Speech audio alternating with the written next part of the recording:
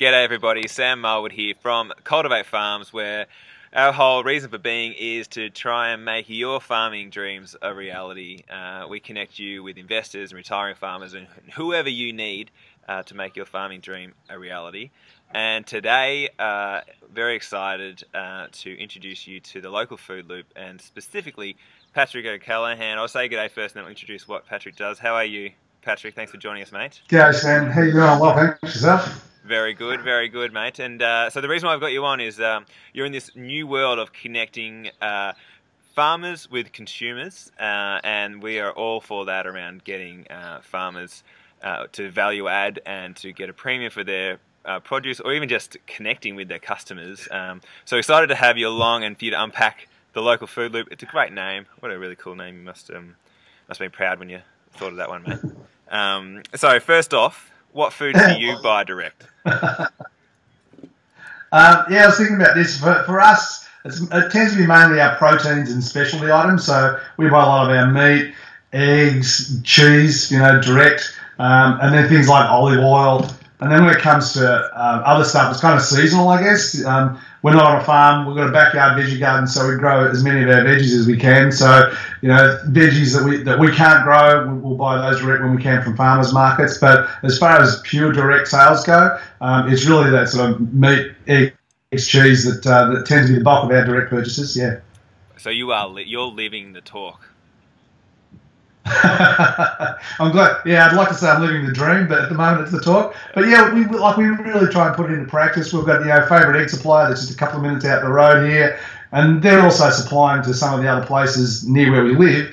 But as much as I can, I try and get out there physically to their farm gate. They've got a gorgeous little farm gate actually, and buy the eggs direct because that they're fresh, and they're also the money's going straight to the folks that make it. So it's better all around. So it sounds like you're just a happy customer, and that's probably why you've built this. Is this what the experience you're getting with people who are using the local food loop?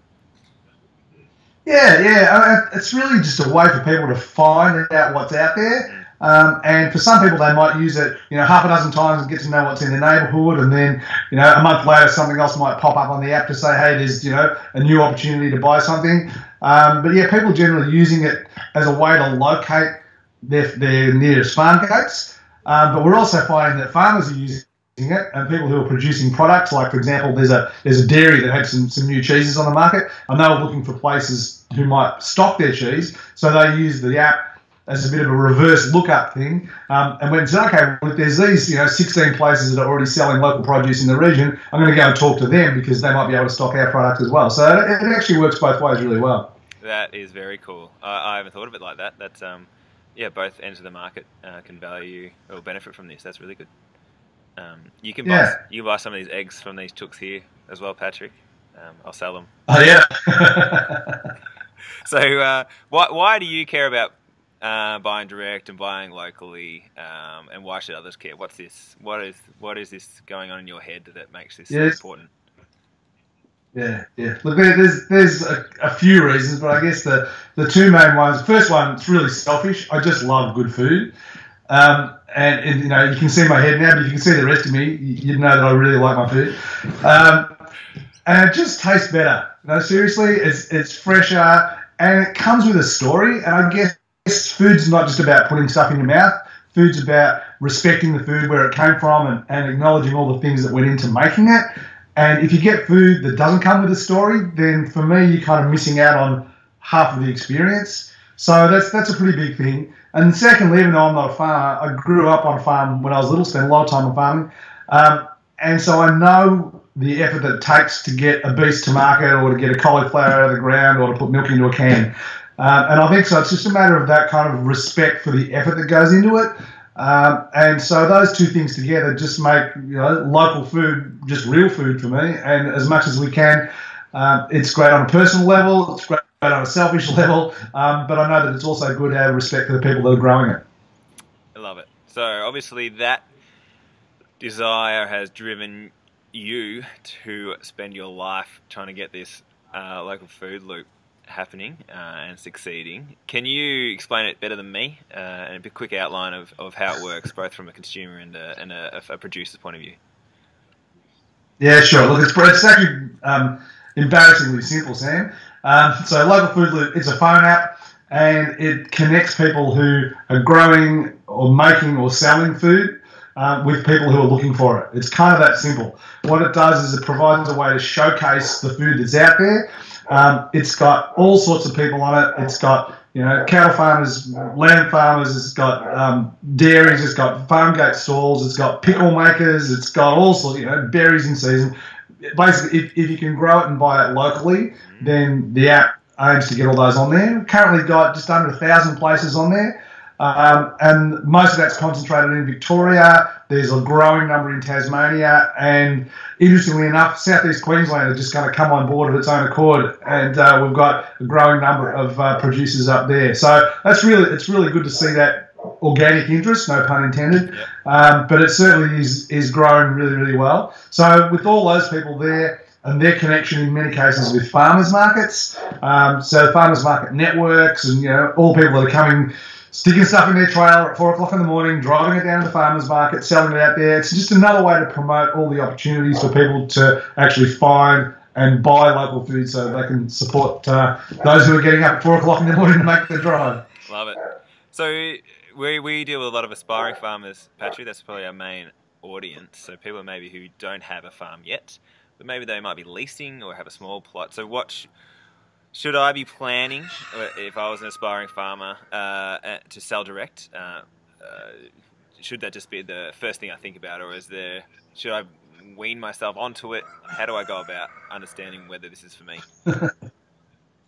Yeah, look, it's an option that I would say is definitely worth considering, and there are some great examples of farmers selling direct who have made a really good go of it, and it's turned out to be really good for them.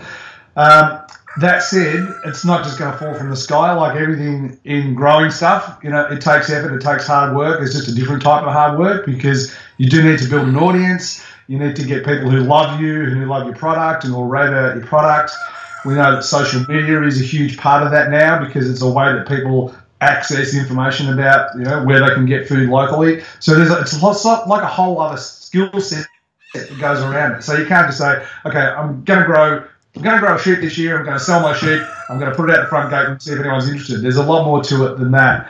I think that people who are working in co-ops, for example, tend to have a lot of successes, and there are some that I think you and I both know of who have basically sold their entire year's worth of product a year in advance. Yeah. So when you get to that level, you know that it's a really successful model, but there's been a huge amount of effort go into that. So should people consider it? Yes, they should consider it. Should they explore it? Yes, they should explore it, but be prepared for a decent amount of work to build up your customer base and people who will rave about you, so that you can sell direct in that fashion.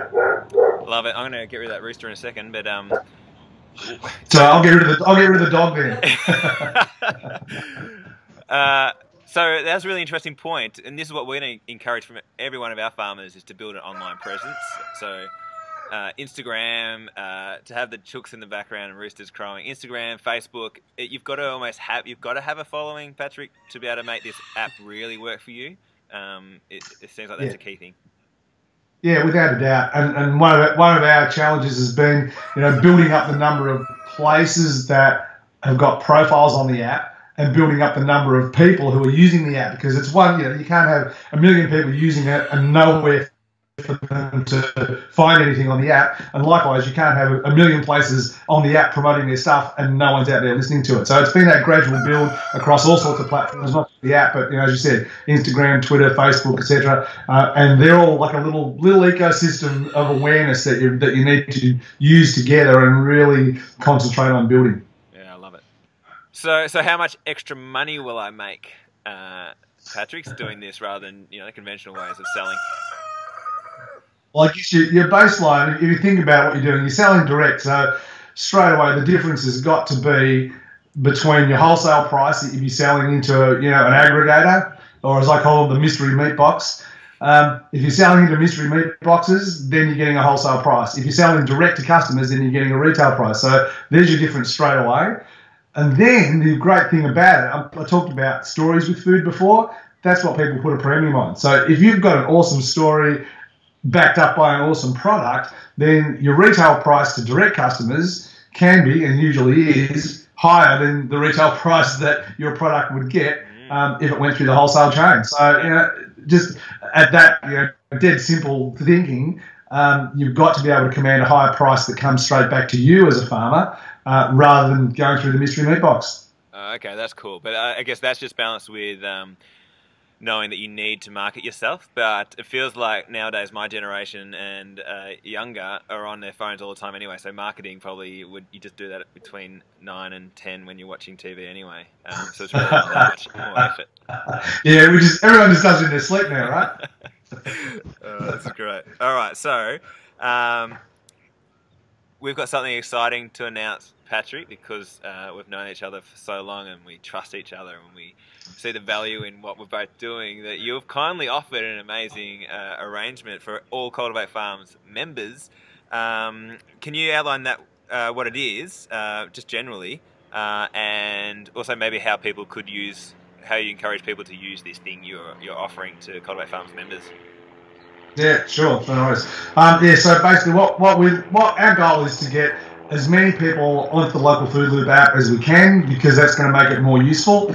The more people that promote their products on there, the more we all get seen. And so that's why in things like social media, we really encourage all of our places that are listed to kind of cross-tag each other and cross-tag local Food Loop, so that the word just gets out and builds. Because, we're no Yelp.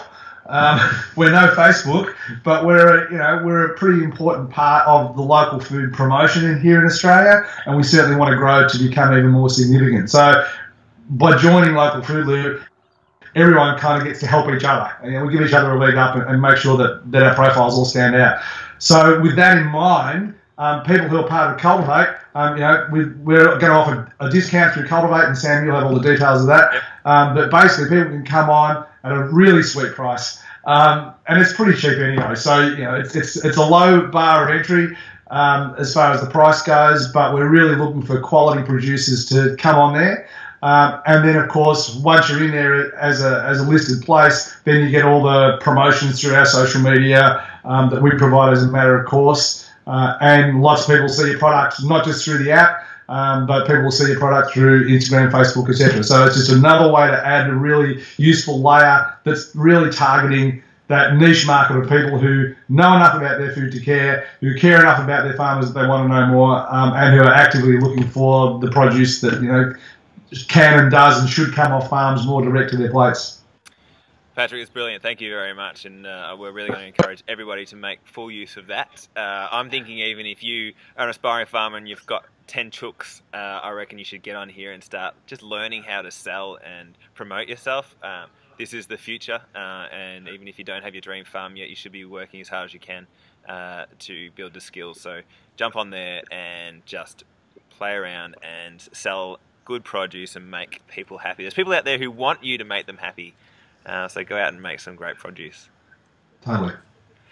So, Patrick, what is the future of food purchasing for the future? Say 2027, we're sitting here doing another interview.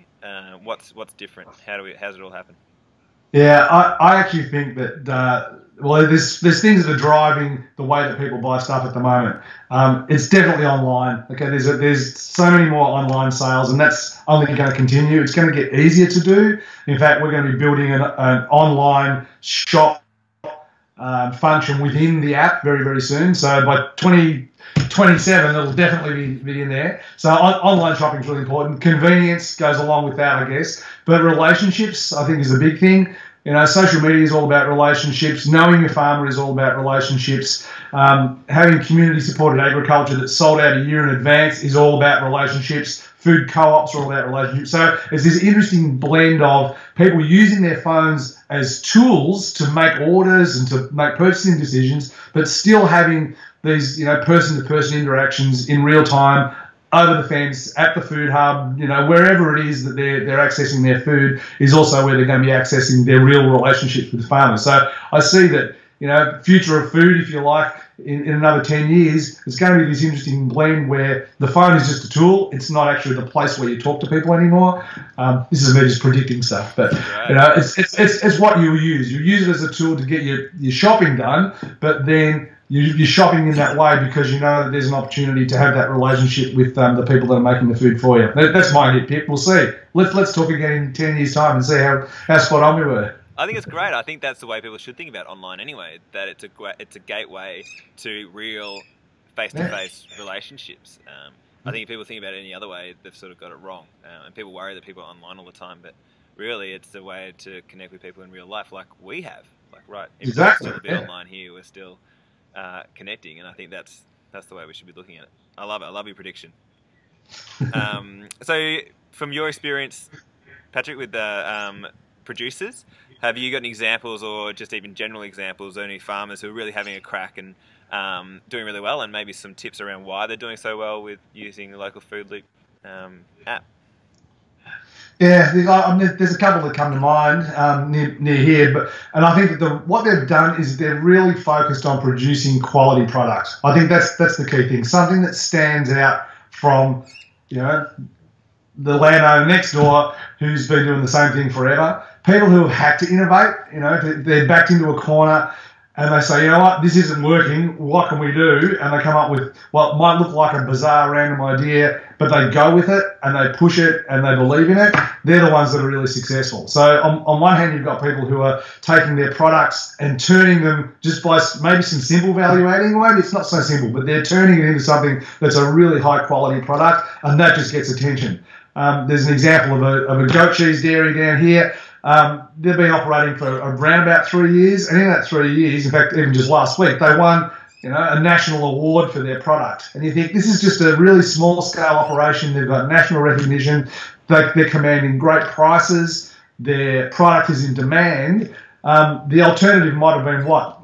Sell your milk at a really low rate to an aggregator and get not much for it, not much recognition, not much motivation to, I guess, because a lot of it's about feedback, isn't it? If you're selling really good product and people are buying it, then that's a great feedback loop. So it's more satisfying rather than saying, oh yeah, I produce commodity X and off it goes somewhere else and that's the end of it. So I think there's a lot of personal satisfaction to come out of that. The other people that I see being really successful are people that are trying lots of things to see what works. There's an example around here, someone who's growing pigs, berries, cut flowers, has a cafe out the front and stocks products from other people's small-scale farms in the area as well. And they're just seeing what works. And some of it does, some of it doesn't, but it's all about raising awareness and providing an opportunity to promote that really high value-add product no matter where it comes from. So I think they're the things that kind of stand out for me at the moment.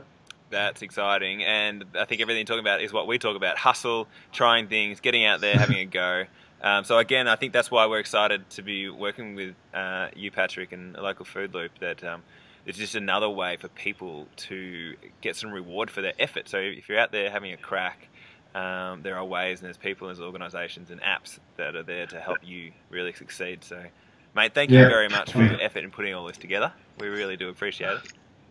Keep up. You're very welcome. Thanks for having me on. Where would I go if I wanted to Google you in the meantime, or go to your website, Facebook? Yeah, you go to localfoodloop.com, and if you have a look on there's a little button up the top and it says Go Premium. So jump on that. That is basically giving me a really brief background information, and then we'll set up some stuff for you, get your listing happening, and you'll be on the app really quickly. No, it sounds brilliant. Again, thank you very much for your time. Apologies for the rooster crowing a lot. But all the best. And again, everybody out there, make sure you jump on, check them out. And if you sign up as a member with Cultivate Farms, you get that sweet opportunity with the Local Food Loop. Thanks again, Patrick, and we'll speak soon. Okay, cheers, Sam. Thanks a lot, mate. Bye-bye. Bye.